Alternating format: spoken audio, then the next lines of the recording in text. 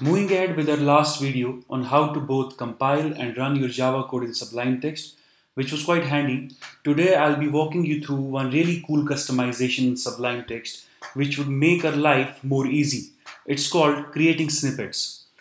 What snippets do, they enable us to save our most used pieces of code in a file and then be able to write them super quickly with triggers. So basically they're like templates that we create and then can reuse them again and again. So here's how it is done. So we go to tools and then developer, and then we click on new snippet, which opens up a new snippet skeleton for you to customize.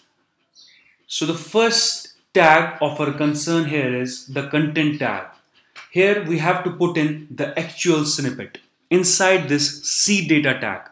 So for example, we are going to create this snippet for having a new method in Java, so that we don't have to create the method completely from scratch. We just have a snippet and then trigger it with a tab trigger, right? So I'll just type in what I want in my snippet. That is, I'm specifying the return type as void. Of course, you can specify some other return type as well, like int, float, char, or any other class name. So void, and then what we can have here is the field markers, what I call the field markers, with the help of which we can cycle through specific positions within the snippet by pressing the tab key. So I'll just have my first field marker, and you have to define them as dollar then the number. So because it's my first field marker, so I've specified the number as 1, and then which would specify the function, the new method name, right?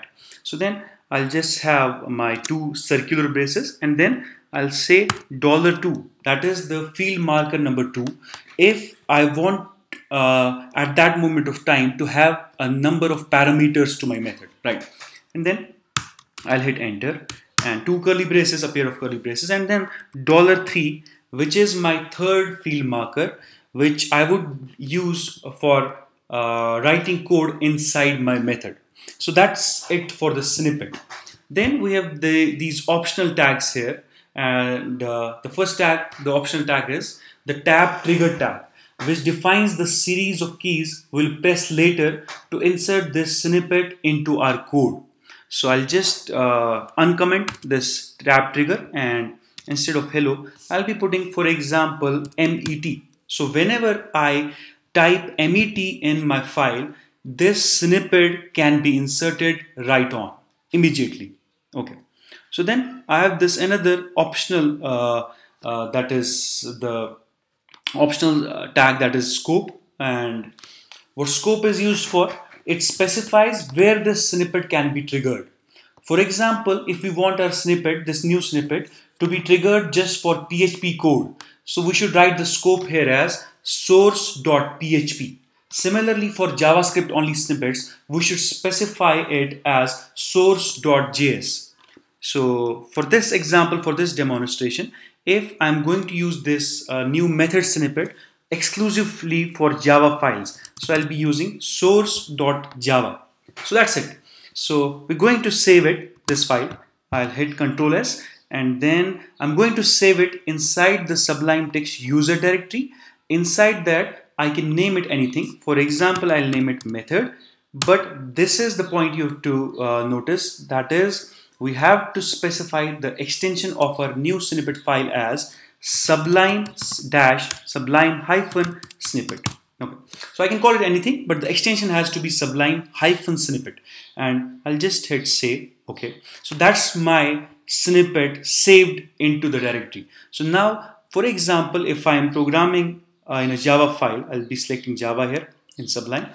Let me have a class, for example, class some more fun. I'm calling it some more fun, and then a pair of curly braces. And now, for example, if I require a method, so I don't have to write it like this, void and func, and then any parameters, and ar, and then the body.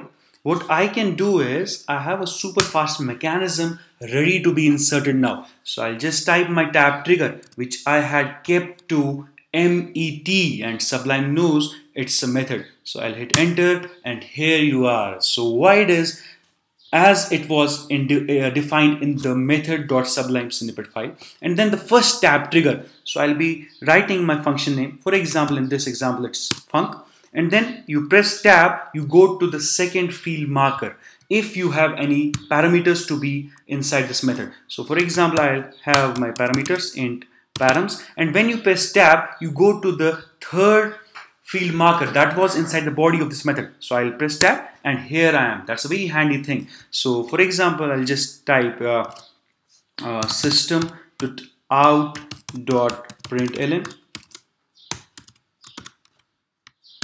These customizations are really fun, right? Indeed they are. Okay, so that's it. So that's how we can use snippets to make our life more easy. So that's a really nice way to save our time, especially in today's world where they say time in itself is money.